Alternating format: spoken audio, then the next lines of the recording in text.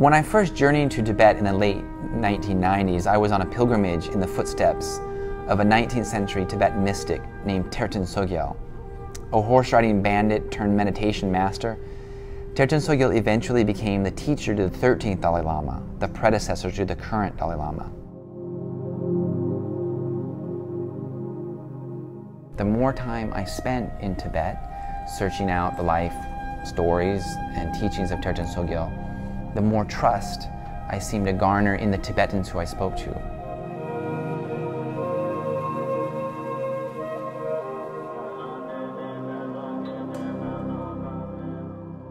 And when that trust was established, what they wanted to tell me was what they see as an occupation of their homeland by the Chinese. They wanted to talk to me about politics. They wanted to tell me stories of the oppression that they are feeling. And soon the Tibetans started to ask me to spirit out documentation and photographs of human rights abuses.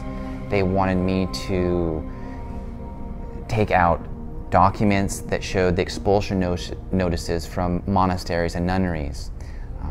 Tibetan Buddhist teachers showed me scars that they experienced in prison from when they were tortured by the authorities for expressing their peaceful views.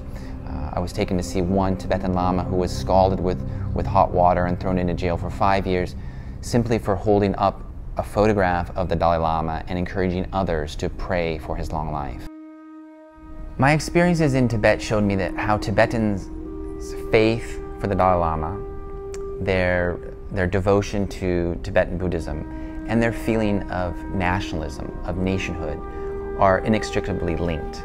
But from the Chinese perspective, this faith that Tibetans have in their religion and specifically in the Dalai Lama, the Chinese government sees this as political.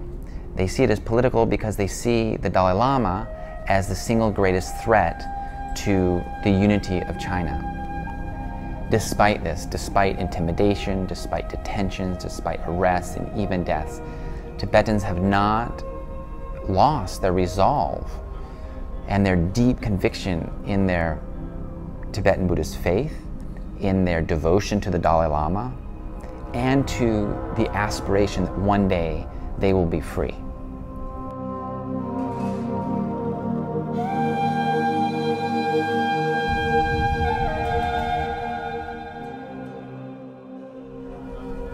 China wants the world to forget about Tibet.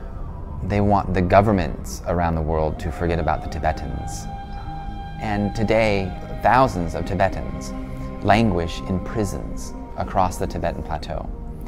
When I found out about these prisons, when I found out the locations of them and essentially how to get a bird's eye view of them by ascending certain mountains or hillsides, where I could take pictures of them, where I could show how the prisoners are treated inside, I couldn't help myself. I had to go there and take these pictures.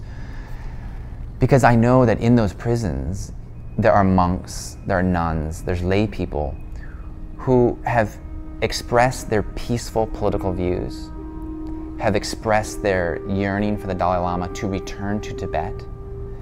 And for this, they're held in those prisons.